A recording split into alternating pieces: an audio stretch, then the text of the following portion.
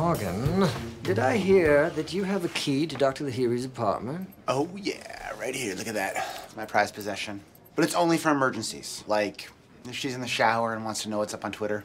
Well, this is definitely an emergency. I seem to have mailed her a letter in error. I'd like you to fetch it for me before she opens it. Wait, what did you send, Dr. L? Well, I may have written her a letter that accidentally implied that I had romantic feelings for her.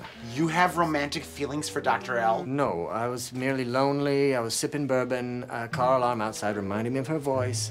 And I would just like to let her back before she gets the wrong idea. Yeah, well, I got news for you. She's gonna get the wrong idea. She sued a turnstile for groping her. So you'll get the letter back for me? No.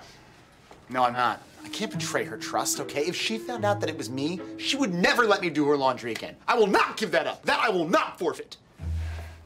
I'll pay you 500 cents. Mm-hmm. Okay, fine, fine. You got a deal. I hope you're happy. Okay, so I figured out what the winking is. It's these old contacts that I found on the bus. Morgan, do you think... Oh, my God. God. Man. Dr. C. Danny. What the hell is this? Oh, I found the letter. Hey. Oh, no. I must have mailed that to Mindy's old address. Well, I guess she definitely never got it. No, but I did. I got it. Yeah, it's really romantic. And the handwriting's really pretty. It's almost a shame I have to do this. Oh.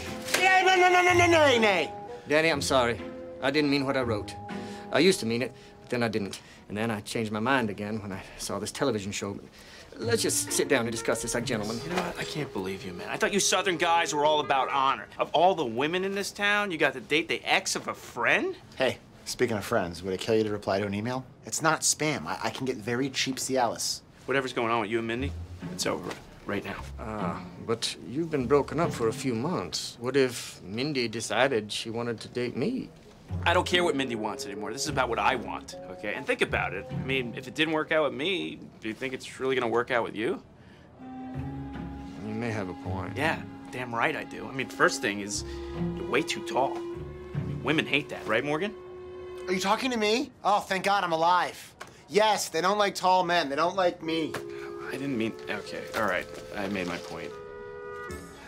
Where are you going? I was finally opening up.